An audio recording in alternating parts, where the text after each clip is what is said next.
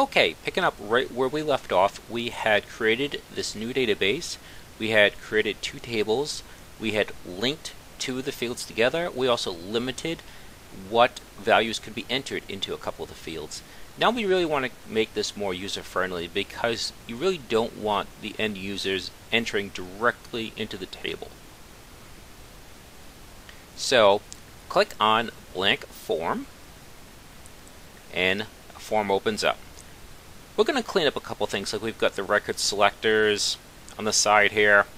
So just like when we're modifying a table, in the upper left corner here, choose Design View. Now, I noticed that a couple times this, for want of a better term, the canvas did not open up. If it doesn't open up, it's okay. Once you start to drag and drop objects into the work area, this should appear. I don't know if it was a one-off glitch or what, but I just wanted to mention that in case you're using it, your build of Access for the first time. So what we'll do is we'll go to Design, and what we're going to do is we're going to click on Property Sheet. Now, right now, the sheet as a whole, okay, or should I say the form as a whole, is what's highlighted. You can click away and see how the red dot went away. So you can actually modify the sheet as a whole, the form as a whole, or you can modify any one of these controls that we're going to put into the form.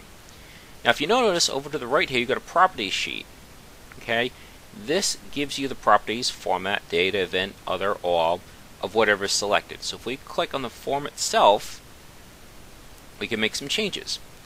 We're going to get rid of the navigation button. We're going to get rid of the record selector.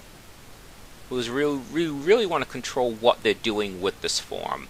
For now, we're going to leave the border style as sizable. It really doesn't matter. That's really one of the last things you're going to change.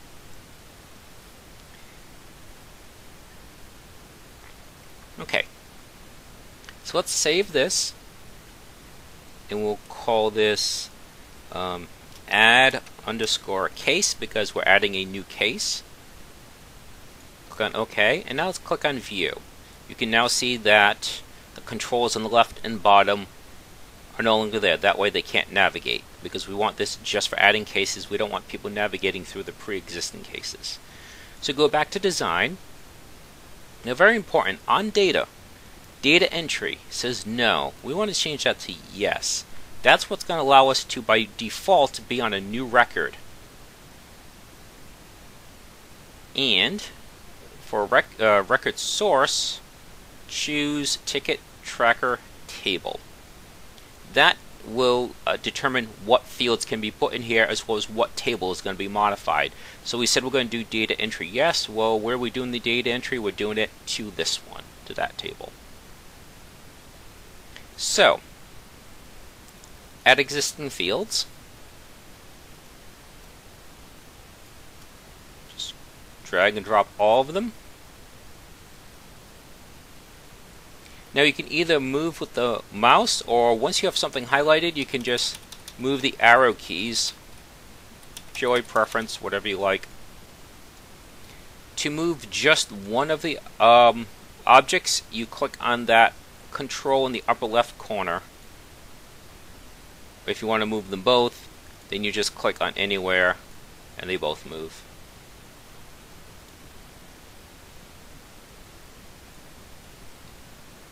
I might jump ahead a bit, depends how long this takes, but it's just, at this point, it's just dragging and dropping where you want the individual fields to be. Like, this is customer name, so I'm going to put these side by side. And again, it's arbitrary, it's purely preference, whatever you find. The people doing the data entry, whatever works best for them, whatever makes sense to them. And this won't look really great when we're done, because we're not really, this really isn't a tutorial to get into the details of layout. It's more the broad strokes.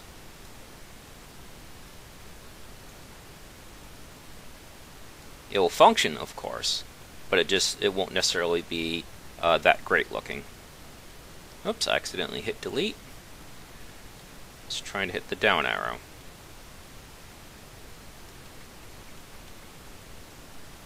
Okay. Now we need one more thing. So if you point at the edge, you can actually extend out the canvas. And this one is a button, so click on that. You don't have to drag, just click so it's highlighted. And we'll just make an outline of how large we want the button to be. Now we usually don't use the wizards, but since this is a built-in function, no sense in reinventing the wheel. So record operator, and we want to save a record.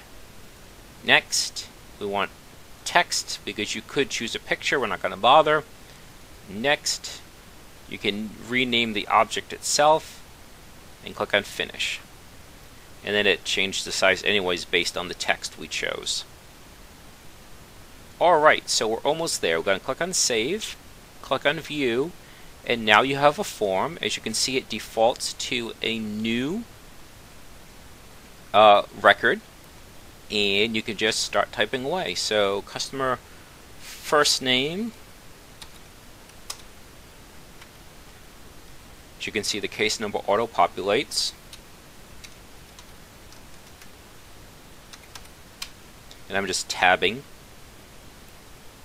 Associate name. Date auto-populates as well. We had established that in the table.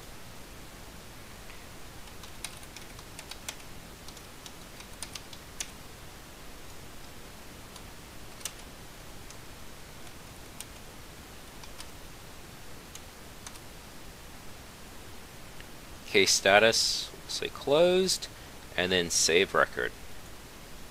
Now if you notice, the form didn't close, so that's one more thing we're probably going to want to do. So if we close this, let's save the form, let's close it, and now if we go to ticket tracker table, there's the case we just entered.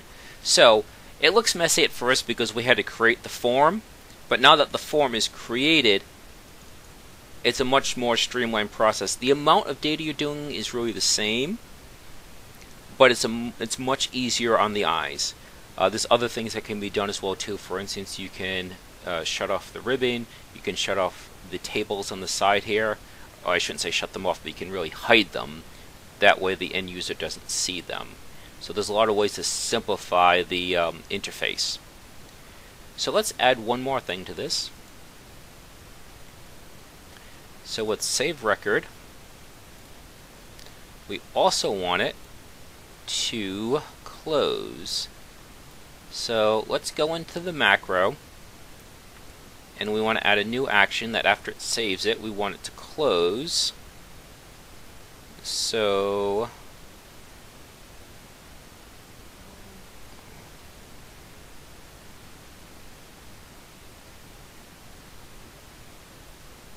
we want to close form.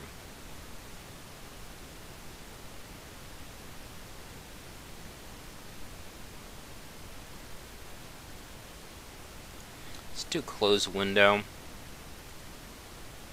Form. The name of the form is add case. Do you want to be prompted for save?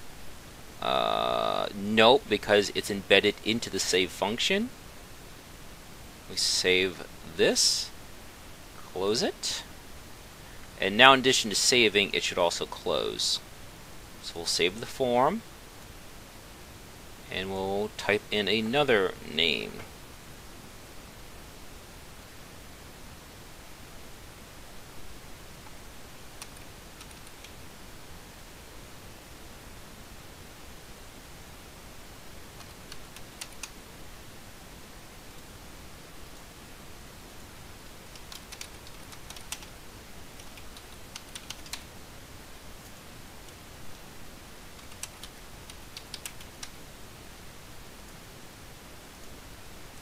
And then save record.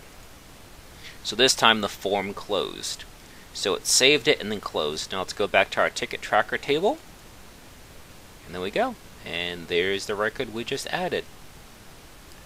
And although the streamlining of data entry is a very important and primary function of forms, The form also allows you to do other things, such as have links out to external documents or maybe additional instructions.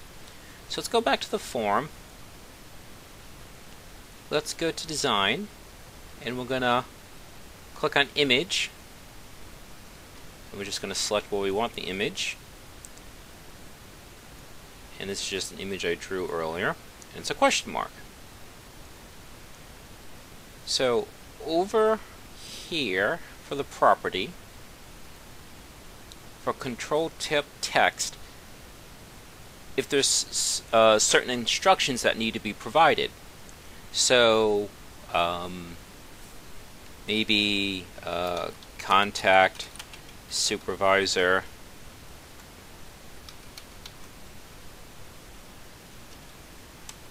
if theft is involved. Okay, so let's save that. Go back to view, and this allows them to say point at it, and then as you can see, you can now get a tooltip. So let's do an example of a link to an external document.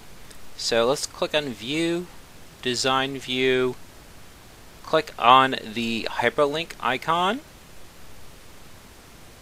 and I'm just going to navigate to where I put the document.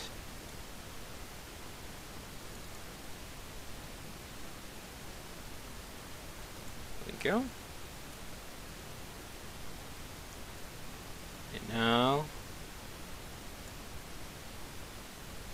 we will just hyperlink, edit hyperlink, and this is the text display up here. So we could just say type FAQ. So it's important to note, this is what's being displayed, but this is the actual address. And then we can just shrink that down to fit and move that next to the incident resolution.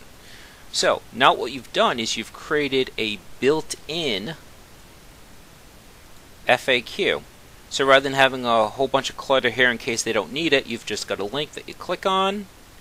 This is just a typical Office notification, and there you go, Policy and Procedure FAQ. So that's another advantage to using a form, is that you can have all this supporting documentation if needed. So okay, so I think that should do it now. And if there's anything else you'd like added, just let me know.